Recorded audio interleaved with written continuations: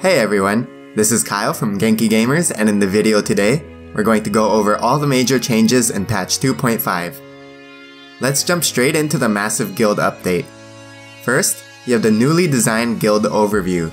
Here you can see your guild information including members, total infamy, ranking, and trophies. Next, you have guild quests. Guild quests are quests that guild members can all help to complete in order to earn guild tokens. All members of the guild will earn guild tokens for each completed quest, so make sure everyone is helping out. By tapping on a guild quest, you can see details about how to complete the quest and what other members have already helped contribute to it. This is also where you can select which quests you want to work towards. Each member can only work on 2 guild quests at a time, or 3 if you have a VIP subscription. You won't be able to get points for the quests that you haven't selected, so make sure you select as many quests as possible before you start your match. Once your guild completes the entire board, the quests will reset to more challenging quests that give more guild tokens. On the Boosts tab, you can spend pearls on boosts that multiply the amount you contribute to the quest you have selected by 2 or 5 times. For example, if you have selected a quest to kill 10 ships with a cannon, each ship you sink will count as 2 or 5 kills for that quest, depending on which boost you have selected. Each boost only applies to the very first quest that you contribute to, so going back to our example, only the first cannon kill will get multiplied by the boost. Next up is guild rivalries. Here you will see a group of randomly selected guilds that your guild will compete against. The guild that completes the most quests at the end of the guild season will earn bonus guild tokens. You can see when the guild season ends on the bottom right. This is a great way for you and your guild members to earn a ton of tokens, so try your best to be number 1. Now for the most important update to guilds, we have the guild raffle.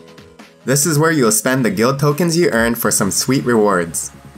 It currently costs 3,500 guild tokens to take a chance at a random item on the board.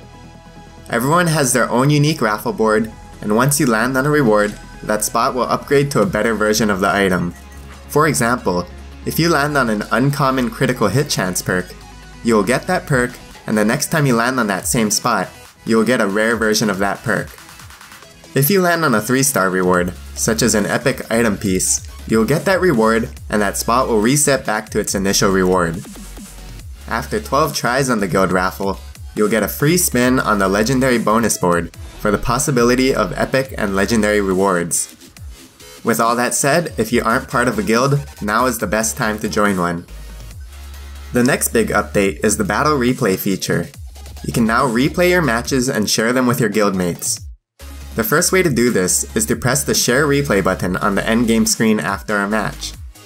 The second way is to go to your battle log, where you can view your replay without sharing it. This feature is a neat way to show your guildmates a great game you had, or review your gameplay for areas you could improve on. Hopefully there will be further features added to the replay system down the road. Medals were also introduced in this patch. Medals are fun bonus icons that pop up when you do something unique in-game, such as hit an opponent from long range, or damaging an opponent right before a teammate takes them down. They don't give you any bonus rewards, but they add a bit of extra flair to the game. You can now see the item levels and perks of everyone's equipped items on their profile screen. On that same screen, you can now also block players from communicating with you. Check out the Blocked Players tab on your own profile to see which players you've blocked. For item changes, the healing of duct tape is buffed by 8%.